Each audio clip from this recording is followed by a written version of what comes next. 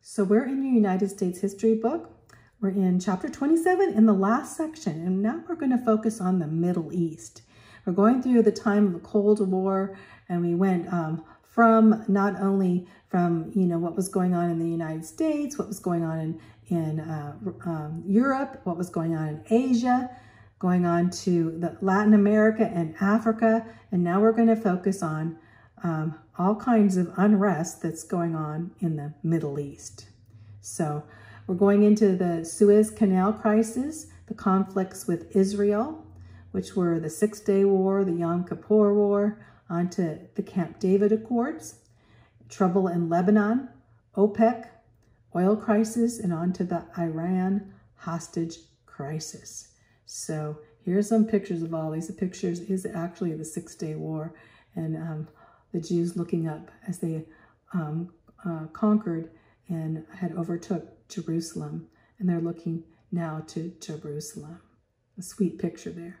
And here's Israel becoming a nation, having to fight right after becoming a nation for their independence there from the surrounded Arab nations. And then we have the hostage crisis, and we're going to end with that before we get into the next section, which will have to do with the presidency of Ronald Reagan. So let's begin. The Eisenhower Doctrine. So what's the Eisenhower Doctrine? Well, both the Soviet Union and the United States sought to gain access to the rich oil fields in the Middle East. We all wanted oil, right? Several military conflicts broke out. The Middle East became a hotbed of Cold War foreign policy. Congress adopted the Eisenhower Doctrine, which gave the president power to use force against communism aggression in the Middle East. So they appropriated $200 million for economic and military help to the Arab world. So in the midst of all this, we have the Eisenhower Doctrine saying, now we're going to defend, this is what it is, the Eisenhower Doctrine, we're going to defend the Middle East, any country in the Middle East that's attacked by a communist country or influenced by a communist country. So the Eisenhower Doctrine basically said we're going to stand up against communists in the Middle East. So it says Middle Eastern countries could request United States economic and military support if threatened, especially if they're threatened by communism. So Eisenhower Doctrine. First crisis we have is the Suez Canal crisis under Nasser, the Nasser Aswan project. So what's that? It's a dam. It's the Aswan Dam. In 1956, Egyptian President Gamal Abdel Nasser, he lived 1918 to 1970, supported terrorist groups that frequently raided Israeli settlements. So he was not, let's just say, he's Egyptian. He's not a friend of Israel at all, basically wanting Israel to perish. He tried to build Egypt into a major Arab power and soon possessed a huge army. He claimed to be peaceful and sought money from the United States for his Aswan High Dam project on the Nile River, but also cultivated favor with communist countries. The United States, after learning this, canceled participation in the Aswan project in July of 1956. Nasser's reaction was to seize British and French assets and to nationalize the Suez Company, the Suez Canal Company. So his big deal, number one, he's anti-Israel all the way. You can see here he is actually, having, parties and, friendships, shaking hands with Israeli Palestinians and such as Israeli enemies. And here we see he's, he's buddying up to, who's this guy here? Fidel Castro, communist. Here he's buddying up to Khrushchev, that the communist leader in Soviet Union. So you see he's like, okay, I'm going to pal up with whoever. And he tried to, do that, have peace with the United States because he wanted our money, because he wanted to control the Aswan Dam here, bringing this big dam into Egypt So basically, which would be a great project, but his project in doing this, he was trying to gain support from wherever he could. Let's just say that. So the Suez Canal, we have the Suez Canal, and this canal is very important for the whole world because the canal was used by all different countries to go through the canal, so they wouldn't have to go all the way around, the continent of Africa, right? They can just go through the canal and they'd be into the Mediterranean Sea. So the UN was pending to intervene in what was going on with his dam and what he was thinking about doing in the Suez Canal. Israel suddenly then invaded Egypt in October, responding to terrorist violence and to Nasser's declaration that Israeli ships were banned from the canal. So here's the Suez Canal, and because he's anti-Israel, he's basically saying no Israeli ships are going to be able to come through the Suez Canal anymore. So they can't, they're in the Mediterranean, they can't get to the Mediterranean Sea. And so Israel comes in and actually, bombs, responds to the violence by bombing. So we have, in the midst of this, Israeli invades, or I should say invades, I shouldn't say bomb with bombs, but invades. So then Britain and France responded by sending planes and troops now to seize the canal, realizing, guess what? Nasser's going to actually take over the canal now and will not let Britain and France come either if they're not letting Israel. And so Egypt began using ships then to block the canal, and the Syrian Arabs destroyed the oil pipelines there. So now we have a whole crisis going in the Suez Canal. We have not only that, we have the Arabs coming in with blocking the oil there, and Nasser, saying taking over the Suez Canal. So what's going to happen next? So the Soviet Union then threatened to intervene on behalf of Egypt against the British and the French and against Israel. So the Soviet Union, Russia stands up and say, okay, we're on Nasser's side. If you're going to come in and you're going to start bombing Egypt, or you're going to come back and you're going to start a war in Egypt, we're going to fight on the side of Egypt.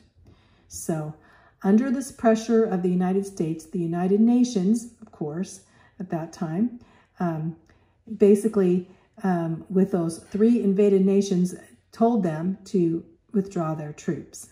So the United Nations basically said, Israel, France, Britain, you need to withdraw your troops and not invade. So an uneasy ceasefire prevailed as this 10 nations, and the UN at that time only had 10 nations. They had an emergency force. They arrived to police the area and to keep peace and supervise the clearing of the canal. So now the United Nations is trying to come in with this Suez Canal, stopping this crisis as much as they could and trying to police it. In the midst of Nasser, of course, now he's shown his communist ties in the midst of all this in Egypt. But conflicts with Israel would go on. Of course, we have to start with Israel. On May 14th, 1948, Israel became a nation, and that was a miracle. And the United States and Great Britain helped sponsor the establishment of the State of Israel as a haven for Jews around the world. So with the memory of the Holocaust that happened in Germany, right? That happened during World War II, that was fresh in their minds. The Jewish survivors there began to build an army to protect herself from hostile Arab neighbors. So Israel starts quickly putting an army together, and pretty much of a ragtag army, in the midst. They're all coming out of poverty, and people are coming, Israel Jews from all over are gathering in Israel.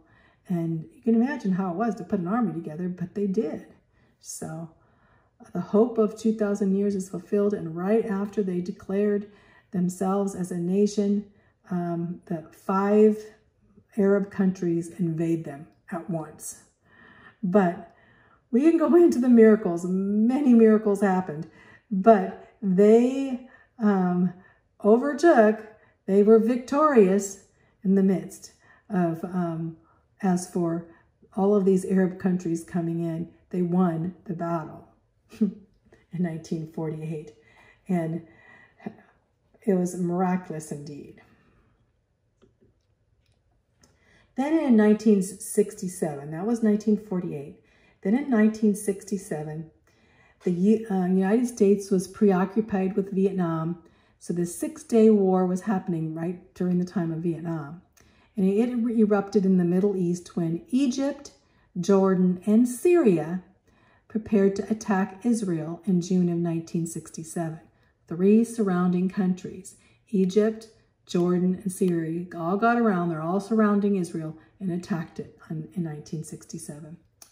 Israel responded with a lightning-quick preemptive attack, capturing the Sinai Peninsula, the West Bank of the Jordan, including Jerusalem and the Golan Heights of Syria. So Israel responded and defended herself against these 3 countries. Now, 1948, 5 countries attacked. Now 3 countries are attacking. Israel's overwhelming victory humiliated the Arab nations who turned to the Soviet Union for more arms. So the Arabs are thinking, we need more military support. And so they were getting ammunition and guns and supplies and everything from the Soviet Union. The United States then sent weapons to strengthen the Israeli military to deter the future Arab attacks. So Israel did get support, a lot of support from the United States in our weapons.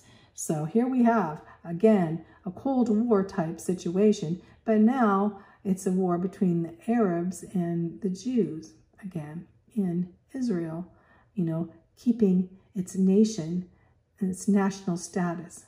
But the 6-Day War actually turned out magnificently for Israel. In fact, the 6-Day War is they won Jerusalem. As you can see here, as they're looking towards Jerusalem, now they have their capital of Jerusalem. And needless to say, Jerusalem was not even, actually Israel was not even put on the map especially the Arab countries, not even considered a nation to most. And now their capital being Jerusalem. And not until just recently, under President Trump, was the capital of Jerusalem recognized as Israel's capital. So, and we know what the Bible says about Jerusalem, the cup of trembling and Jerusalem, where, our end time scenario happens, where Jesus comes back and sits on the throne of David. But anyway, that's getting into your Bible. So here we have Israel in 1967 war. On to the Yom Kippur War. So October 6, 1973 now, Egypt and Syria now attack Israel again. Just Egypt and Syria. The Arabs showed their hatred for the Jews by attacking on the Jewish holiday of Yom Kippur. Yom Kippur is their Day of Atonement, if you didn't know that. So this is their holiest day of the year. And so they're celebrating in their holy day of the year, holiest day of the year, as they're fasting and praying and, the Day of Atonement. The Arabs decide, well, this is a good time to attack, So armed with new Soviet weapons, the Arabs appeared to be winning. So the Soviets actually gave weapons to the Arabs, and they appeared to be winning on the Yom Kippur.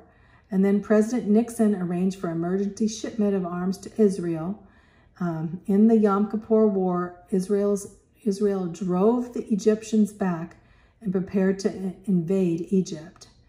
And Secretary of State Kissinger, under Nixon at that time, was worried that the invasion of Egypt would draw other Arab nations into the conflict. And then he was worried more than about Israel. He was worried about the oil supplies, that we would have a problem with oil supplies. Because whenever we supported Israel, the Arab nations would basically raise their prices on their oil to the United States, affecting us in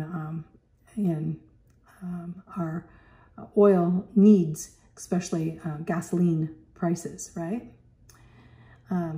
So Kissinger got in the midst of this, and he arranged a truce, and the UN forces then were sent to patrol the border of Israel and Egypt backed down. And actually, it was a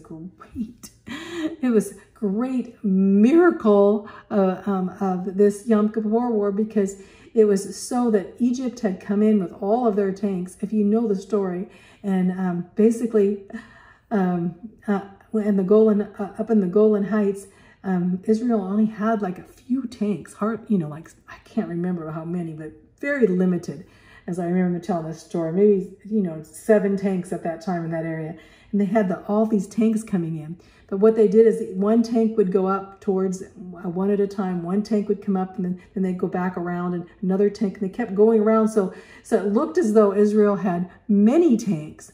And so they thought, what is going on? So the whole Egyptian army, which had totally outnumbered the Israel army, they got nervous thinking, man, they are really equipped. And it became such like the Lord, it was like the Lord was showing how, oh, look at the vast armies here that Israel has, and basically scared them, and they turned around and left. It's like crazy. You have to hear the stories of it. But anyway, the Yom Kippur War in 1973. Camp David Accords. So President Jimmy Carter, then he achieved a success. If you anything successful so far, Jimmy Carter didn't have many successes at all, right? But the Camp David Accords would be a good thing, for peace. So President Anwar Sadat, he lived 1918 to 1981, of Egypt, made a surprising proposal for peace with Israel in exchange for American economic aid. So Sadat, he's thinking, we'll have peace with Israel if Americans will come and help us. Needless to say, Egypt was not doing too well. So President Carter invited Sadat, of Egypt, and Prime Minister Begin, and he basically of Israel. He was the Prime Minister in Israel, Begin of Israel, to a conference at Camp David in Maryland. So they came to Maryland. During the 2 weeks, President Carter worked tirelessly to mediate a deal between the two rivals, sometimes even as a go-between, because they would refuse to speak face-to-face. And so he would speak to one and then go into another room and speak to the other, because they wouldn't even meet face-to-face at first. But Carter was trying to be a go-between the two of them and try to work peace. As a result, Begin and Sadat agreed to a framework of peace. So the three signed the Camp David Accords at a ceremony on the White House grounds in September of 1978. And for the first time in 2,000 years, Jews and Arabs had negotiated a peace treaty. So basically between Egypt and Israel. So Carter, he was relentless. He was going to get these guys to sign this peace treaty no matter what. And he did. So, Camp David Accords, a good thing for the president, a good thing for America, and a good thing for peace in the Middle East for a very short time, I do say. Now, trouble was going on in Lebanon. Lebanon's just north of Israel, and a lot of conflicts going on there. In 1958, the first test of the Eisenhower Doctrine was a crisis in the Middle East.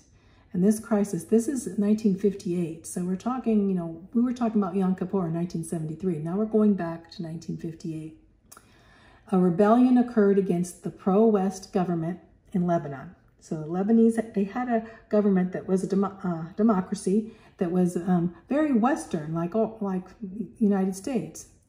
So there was a drive towards Arab unity that had climaxed with the union of Egypt and Syria in 1958 to form the United Arab Republic, UAR, with Nasser as president. So Nasser is taking over Egypt. He's uniting now with Syria to form this United Arab Republic, taking over Syria. So not that good, as Nasser, we know, had a lot of communist ties, as we just found out. So the Arab nationalists seized power in Iraq, and the UAR sponsored a similar revolt in Lebanon. So these are Cold War communists. So the nationalists took power over in Iraq, then they went on to they're going to take over Lebanon, which Lebanon was a free enterprise capitalistic country at that time. And so we have Egypt and Syria forming the UAR together and going and taking, basically nationalists already seizing power in Iraq. And now this all has to do with the Cold War, communists coming in to take over Lebanon. So the Lebanese appealed to the United Nations and the United States for aid. 5,000 Marines were sent to Lebanon to protect American lives in Lebanon and to preserve the Lebanese independence. So we have another uprising.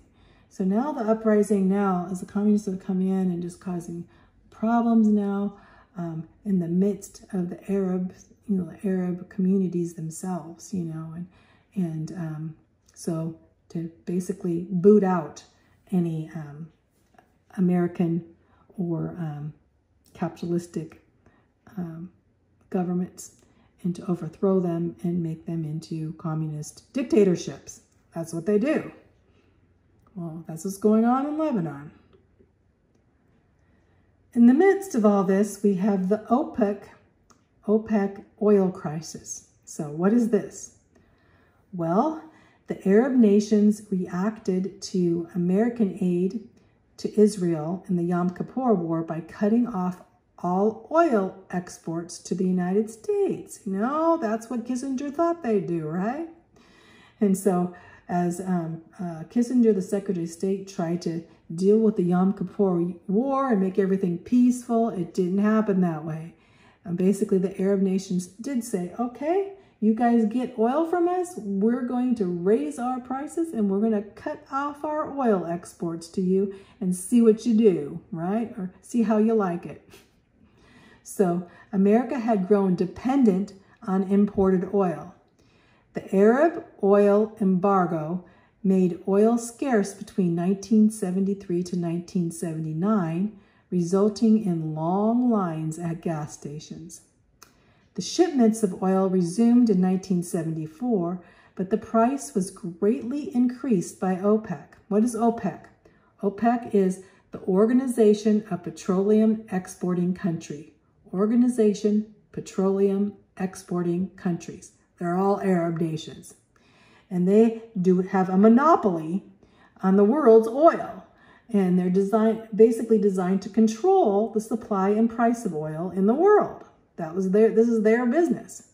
So the OPEC's policy helped to send the American economy into a serious recession.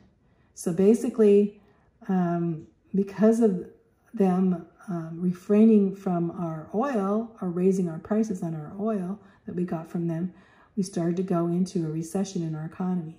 You can see here at the gas station, sorry, we're sold out. We're going to limit our speed limit now to 55 to see if we can save gas. The oil prices are shocking now, shocking us. And here they are. Here's OPEC. They're all smiling and saying, yeah, this is what they're going to do. Here's a picture of these Arab countries, some small in nature, but they have oil and they have a gun pointed at the United States saying, okay, we'll shoot you. No more oil. So America turns over to the Trans-Alaska Pipeline. In 1975, Congress sought to lessen American dependence on the Middle East oil by permitting several large oil companies to build the 800-mile-long Trans-Alaskan Pipeline extending from the North Slope to the South Shore of Alaska. Vast amounts of oil had been discovered in northern Alaska in 1968, but environmentalists had prevented oil companies from obtaining government approval to develop the oil and to basically pipe the oil in. So the first oil was shipped from Alaska to California in 1977 via this pipeline. So now thinking, we got to get oil. We can't be getting oil from these Arab countries. They're going to be controlling us. And so now we have oil in Alaska. So basically the Trans-Alaskan Pipeline was developed during this time. And the oil was coming in now for our needs from Alaska. But of course we have environmentalists saying, we don't want the oil. This is not good for our environment. But little to say, the oil was so vast there, it was kind of like God providing for us, right? On to the last thing we're going to talk about, and that's the Iran hostage crisis. So under Jimmy Carter, president again, the success at Camp David was overshadowed by another crisis in the Middle East. So this is what, when you look at Jimmy Carter's presidency, you look at, this is the ugliest. So in 1979, a revolution in Iran depossessed the Shah, Mohammad Reza Pahlavi. And Pahlavi was basically, we call him the Shah. I didn't even realize what his real name was, but he was the Shah of Iran. And he was a friend of the United States, but Carter refused to aid him because the Shah had poor human rights record. Basically, his human rights, he had problems in his country with human rights. And so basically Carter again says, I'm not going to, and he wasn't the greatest person, that's for sure. But on November 3rd, 1979, Iranian rebels under Ayatollah Ruhollah Khomeini, Ayatollah Khomeini is what I called him. It's Ayatollah Khomeini, and he lived 1900 to 1989. He was a Muslim religious leader and an Islamist revolutionary. So he went in and captured the American embassy, and he took 66 Americans hostage. This was the Iran hostage crisis. So basically, Ayatollah came out, he kicked up the government, said, we're going to change the government to Islam, totally Islam, Muslims, as a very, very religious leader, and that bringing it into even what we have today in Iran. But anyway, Iran basically, in the midst of this, had taken these 66 Americans as hostage. Here's a picture of him taking over and taking the Americans, burning the American flag.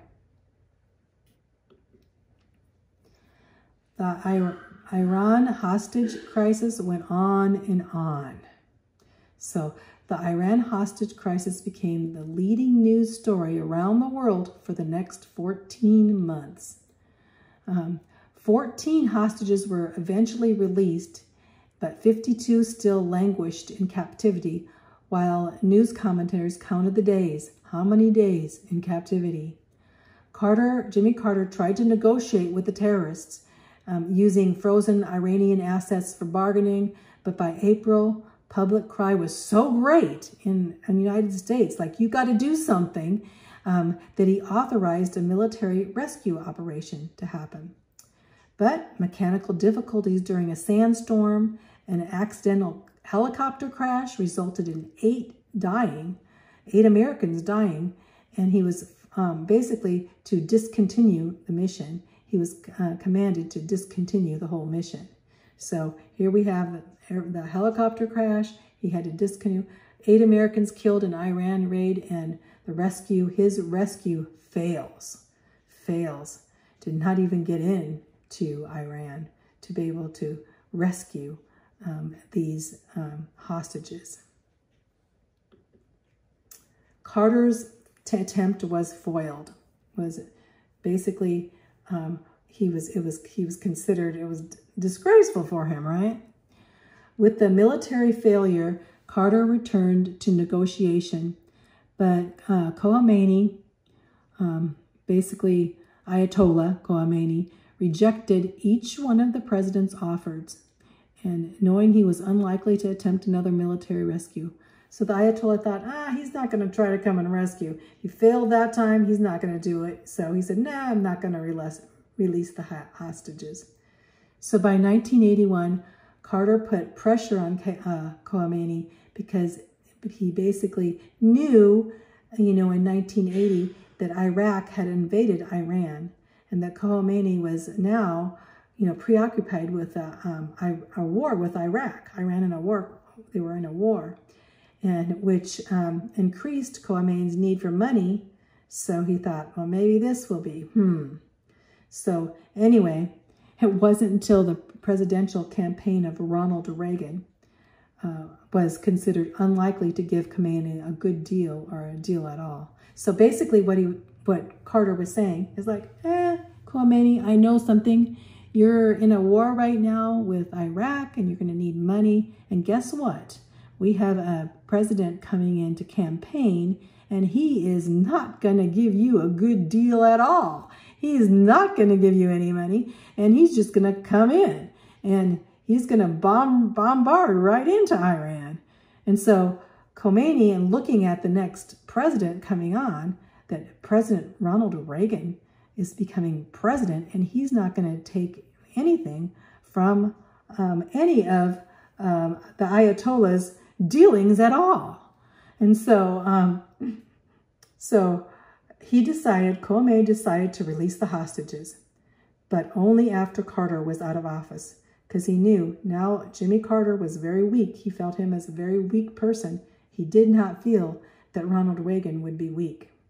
And so just minutes after Reagan was inaugurated as president on January 20th, 1981, the hostages were released after 444 days of captivity. 444 days of captivity. The minute that Ronald Reagan takes president, Ayatollah Khomeini says, okay, you can have your hostages. He knew that what would happen next would not be good for Iran. So anyway, see how politics, in the midst of politics, and it depends on who is president and what the policies are in foreign affairs. So I'm going to end this with a Cold War here, and you can see how drastic these times and how upsetting these times and chaotic these times were. But in the midst of all this, we're going to see how God comes in, and we look at Israel, and we can look at the United States, and we're also going to see it's always going to be ongoing fights, isn't it? But we have to look to the Lord Jesus Christ, and Jesus is the answer. When we look and pray, God does show up. So let's stop there.